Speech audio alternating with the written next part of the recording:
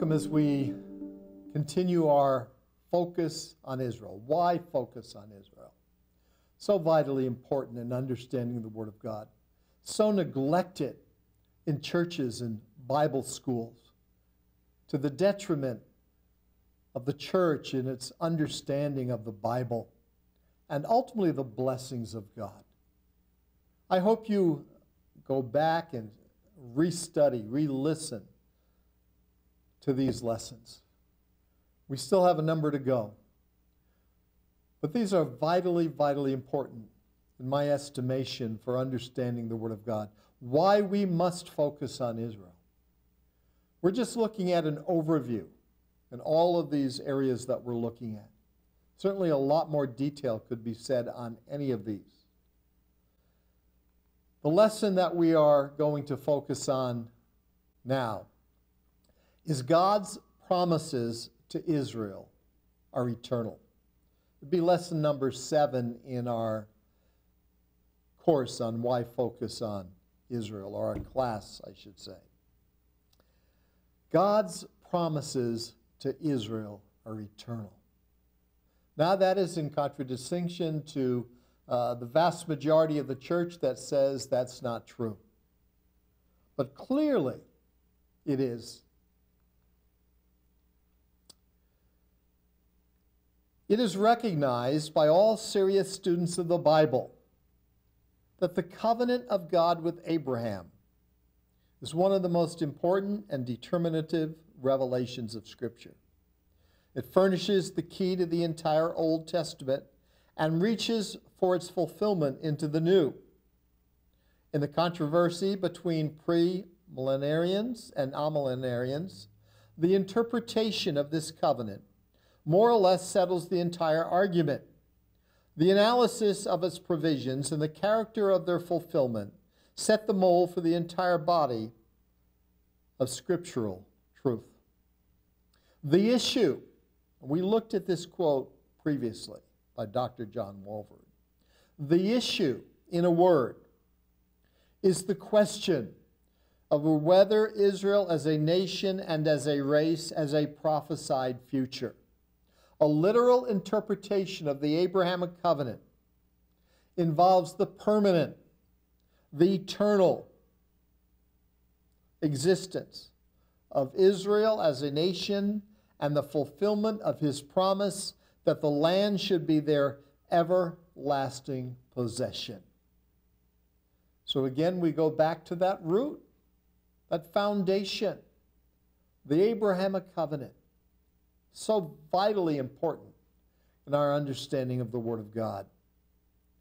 And if we understand that correctly, we will understand that God's promises to Israel, the Jewish people, are everlasting, eternal. David Larson, in his book, Jews, Gentiles, and the Church, excellent book, out of print, if you can get a copy, well worth having, said this: in any reasonable, historical, grammatical approach to God's promises about the land and to the author's intention, both the divine and the human author, must be in our purview. It would seem that Israel and her land are going to be unique in perpetuity, forever. The one cannot be without the other. If Israel is eternal, if Jewish people as the God's promises are eternal, the land promise is eternal because there is an intrinsic tie-in between the Jewish people and the land of Israel, and God's promises to Israel and the Jewish people are eternal, everlasting. Malachi 3:6 says this: for I am the Lord, I change not.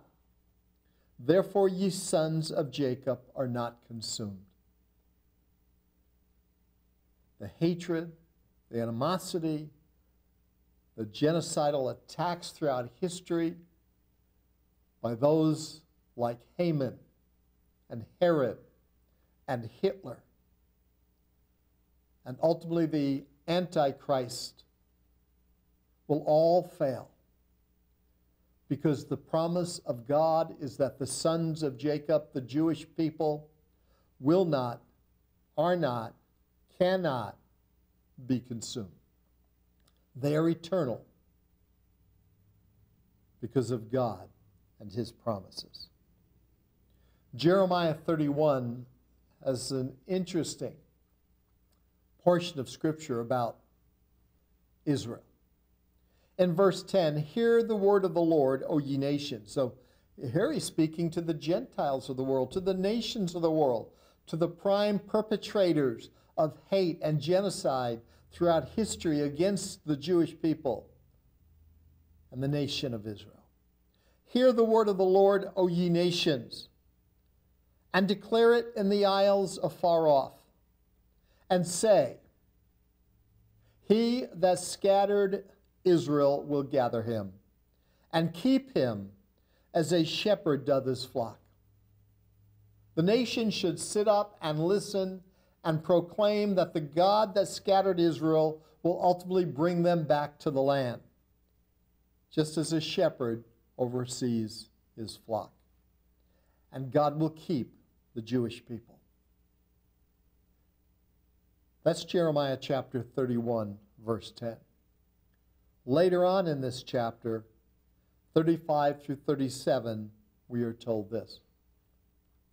Verse 35, thus saith the Lord, which gives the sun for a light by day, and the ordinances of the moon and of the stars for a light by night, which divides the sea when the waves thereof roar. The Lord of hosts is his name. Jehovah God has established the universe and given us the ordinances of the sun and the moon and the stars. And we are told then, if those ordinances, the sun and the moon and the stars, depart from before me, before God,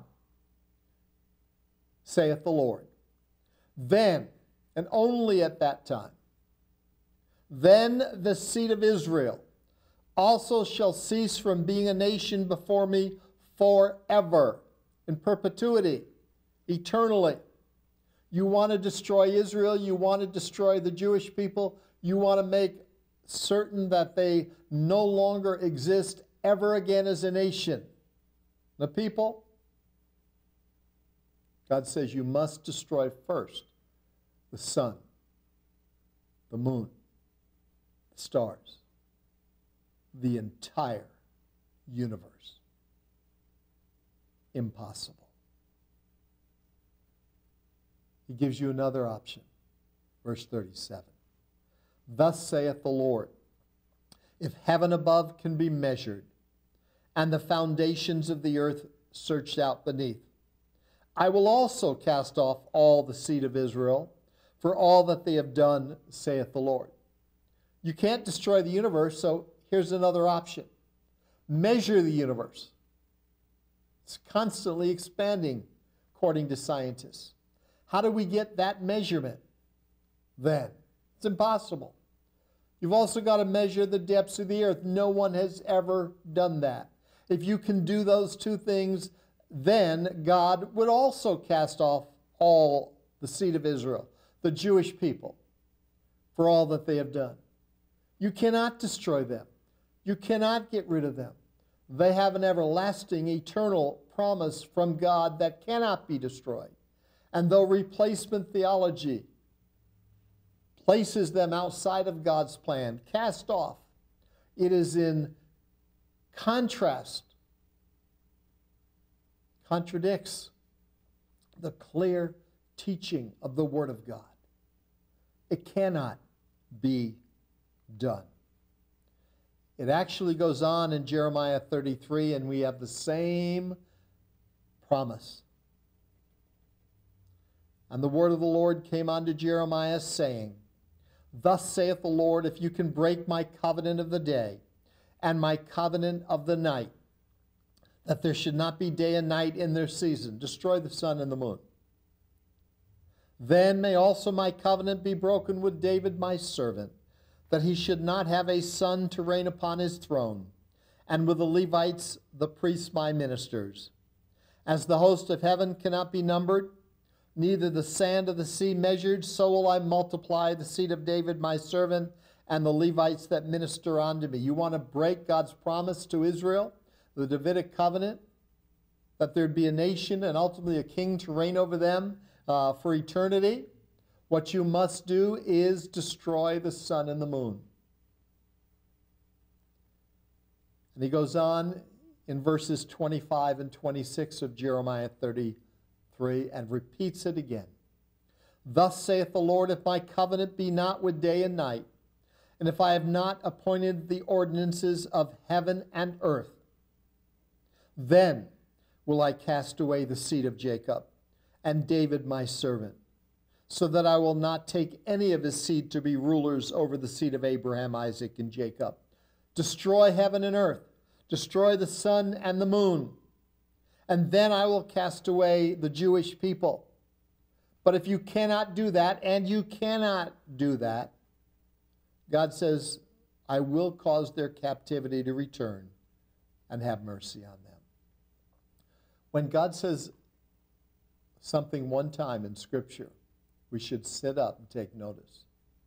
But when he says it 3 times within a very short period, chapter 31 through 33, and uses the same challenge.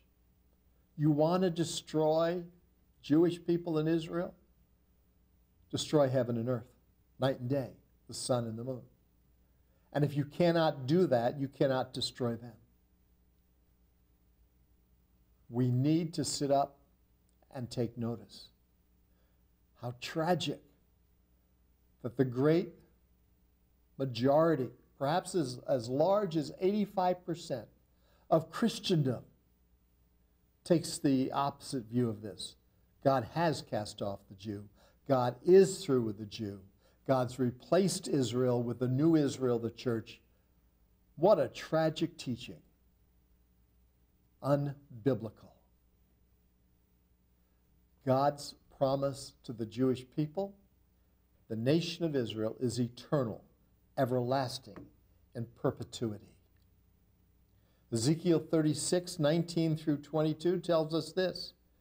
And I, God, scattered them among the heathen, and they were dispersed through the countries according to their way, according to their doings.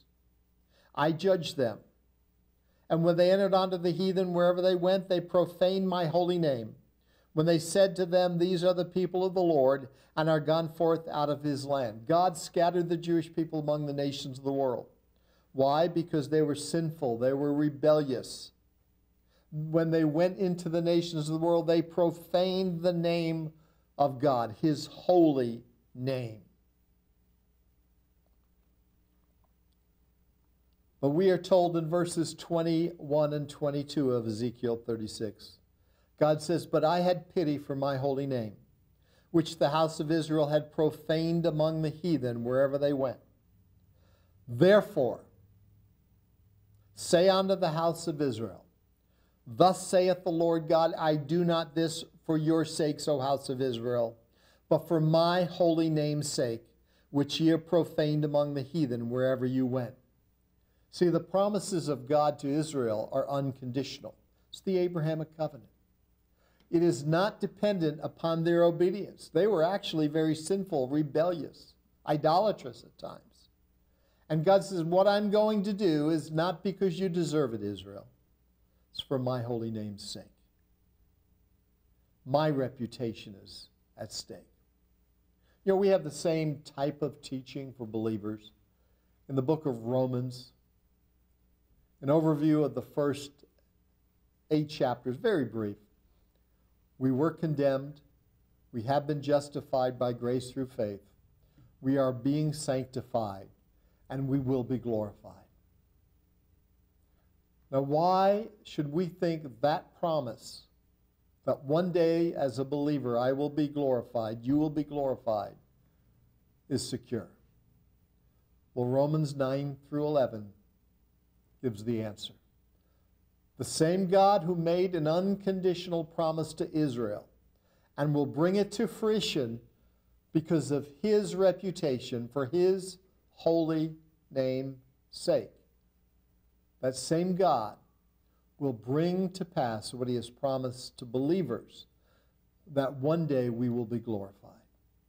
Our lives should be changed. Our lives should be better once we're saved.